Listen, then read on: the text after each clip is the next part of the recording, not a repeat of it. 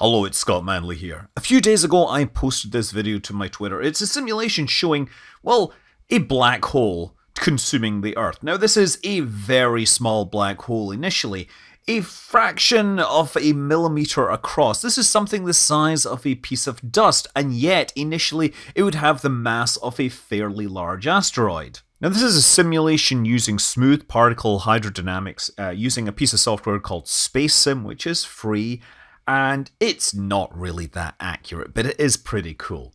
So the camera, to be clear, is tracking the black hole because that's the one stable object. The Earth isn't actually shifting back and forth like this.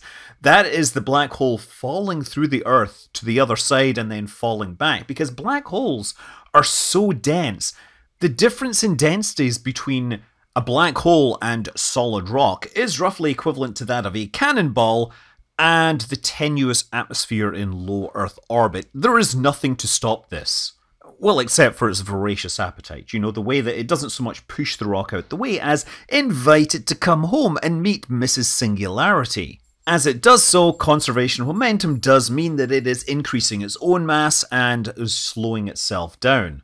And of course, let's not overlook the elephant in the singularity, and that is everything ends up inside the black hole, and so the Earth kind of gets destroyed.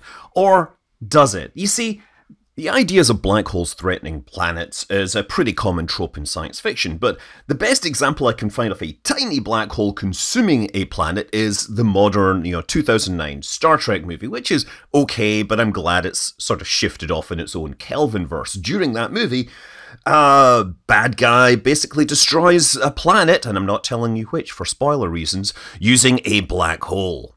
Okay, technically they use something called red matter, which means they need to drill into the core of a planet, but yeah, whatever. Another perhaps more real-world version would be people who thought that the Large Hadron Collider might actually produce black holes. They might discover new physics that would mean that in a particle accelerator the energies were great enough to cause a black hole to collapse. And while that wasn't possible with the universe that we understood, if there were very compact, high dimensions, it would actually be possible to create a tiny black hole. And then that might fall into the Earth and slowly eat the planet from the inside. So black holes, as you probably know, are bodies which have sufficiently strong gravitational fields that light cannot escape them, hence they being black.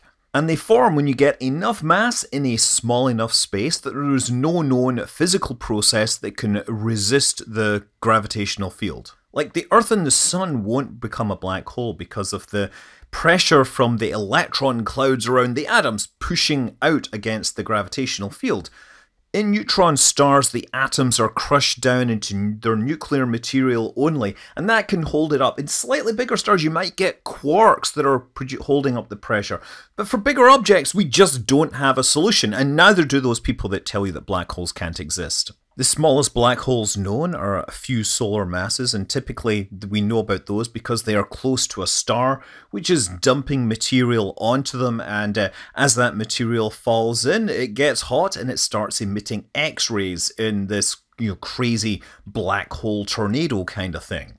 The largest known black holes are at the cores of galaxies, and some of them are tens of billions of solar masses. So the size of a black hole is defined by the event horizon, the Schwarzschild radius, and you calculate the Schwarzschild radius basically by multiplying the mass of the black hole in solar masses by 3 kilometers. I mean, okay, that's a rough derivation, but yeah, the Sun, if you collapse it down into a sphere 3 kilometers in radius, 6 kilometers across, it would be a black hole.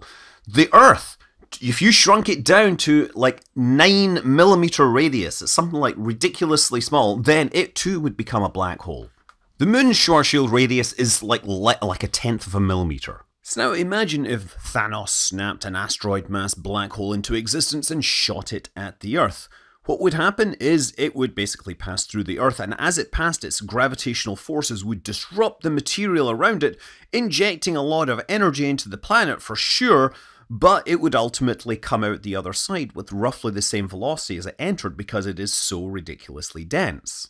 While it is grabbing onto as much of the Earth as it can with its really strong gravitational field and its mass is growing, it's not grabbing onto enough to slow down because it's so tiny. The cross-section it only allows a small amount of the Earth to be absorbed in its brief passage. Now again, this sounds like we're getting into the realm of science fiction, but there is a real scientific question here.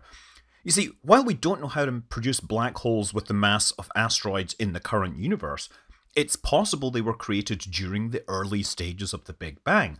And having a bunch of primordial black holes out there would actually help with the whole what is dark matter explanation. Now we've managed to figure out that most of the mass ranges of black holes can't possibly explain what we see, but there's still a couple of small windows, and some of those things might be floating around through space. So what would happen if they hit the Earth? Well, we'd know they would pass straight through and make a big hole. To casual inspection, they might appear like another impact crater, except there would be a paired crater at some opposite side of the Earth with a trail leading through it. But the Earth's interior is too mobile, so there may not be any evidence of a deep diving, path. But on the Moon, things are more stable, and it might be easier to see the characteristic trace of a black hole passing through the lunar crust.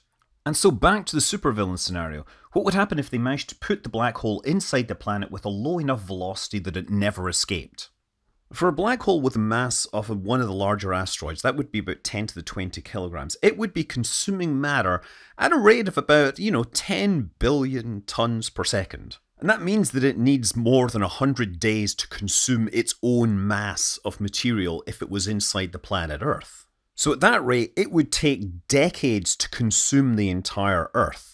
But the destruction of the surface wouldn't be a slow process by any means, because as that material is falling in, it's getting compressed, it's getting accelerated, it's heating up, and it's releasing energy.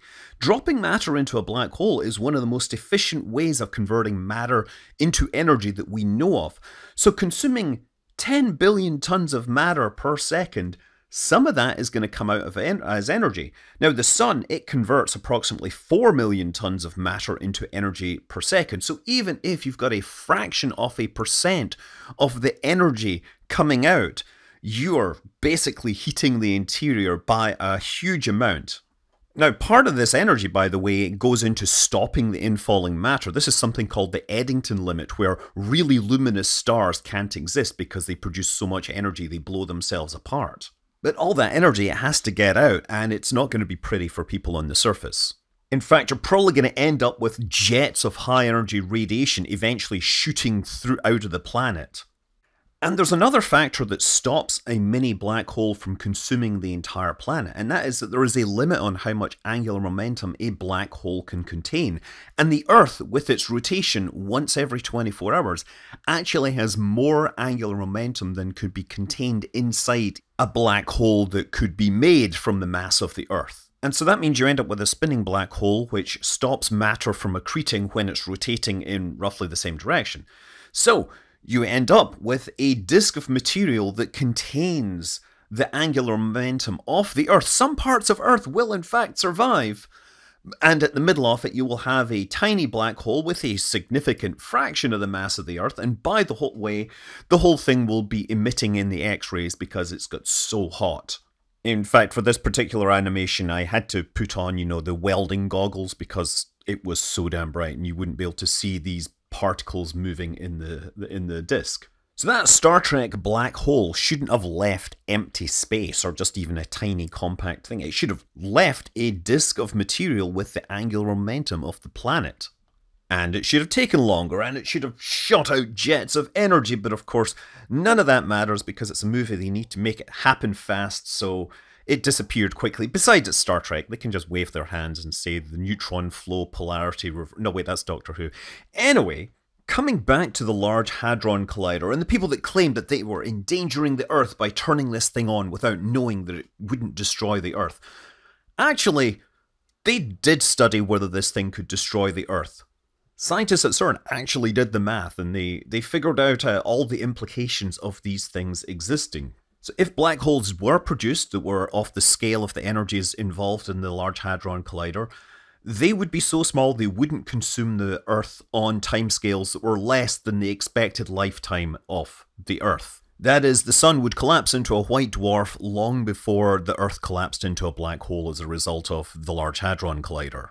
But also one of their conclusions was that if these were actually stable, then natural cosmic rays hitting white dwarfs would produce black holes, which would then actually counteract the natural cooling of white dwarfs in a way that would be detectable by existing telescopes, and this wasn't seen. So they could be pretty sure they could turn on the LHC without creating black holes, or at least if they did create black holes, that they would instantly evaporate via Hawking radiation. So anyway, all this started with me messing around with Space Sim, and I'm not going to argue that any of these black hole simulations of, consuming a planet are actually realistic, but the papers that I referenced are actually pretty good resources for figuring out how a black hole might consume a planet. And if that's too much for you, yes, you can always download Space Sim and smash planets together. That's a lot of fun too. I'm Scott Manley. Fly safe.